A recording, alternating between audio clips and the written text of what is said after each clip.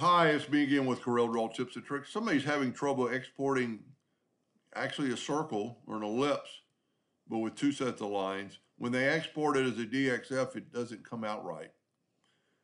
Because he's using an older version of Corel, which I guess in fact exports it as an older version of a DXF file. So we're going to export this, and we're just going to call it, I've got quite a few already done. I'm going to call it DXF6. But when you hit export, it gives you an option. We're going to use the latest version in 2018, or really 2019 version, and we're going to say OK. And then I'm going to right click and I'm going to import that. And I'm going to DXF6. You can still see it's still a circle. It's actually importing everything. But if you now know we have 4 nodes, well, don't take into effect that outline. But if we take the shape tool, we have 4 nodes, where the original only has 1.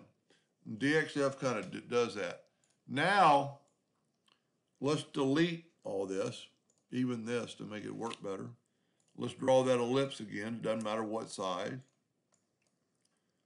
I'm going to go ahead and put it in the center of the page just to make it look better. Now I'm going to export it in a lower version. That's what he's doing. He's having to load it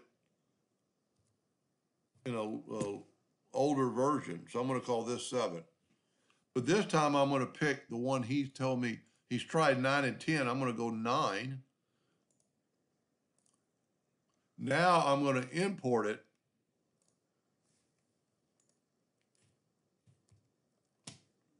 And look what happens. Look at the amount of nodes. And it actually even changed the size. This circle's 22, this circle's 28. But it's got 32 nodes, and this is what's happening. He's getting flat corners instead of a round corner. Now, if you remember, if we import number 6,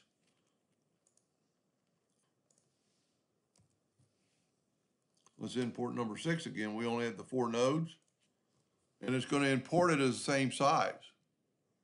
I'm going to go ahead and check that. I don't think it really matters. Well, I don't want the 6. Let me export this again. So you know what? Let's make this circle 20 inches. Okay, so now we're working on 20 inches. Let's go ahead and go to export. We'll call it DXF8. But we're going to pick the newest version. And like I said, in my 2019, it goes from 2007. Now I'm going to right click, import DXF8. Not only is it going to import it with very few nodes, it's going to import it to the same size. So if you look at this, if we go to export on this, I'm not going to export it because I've got so many now, but I'm just going to go ahead and go DD. And if I go here, the newest version has 21 because this is Corel 21. So it's just different versions of Corel, and it actually gives you the texture curves and everything else.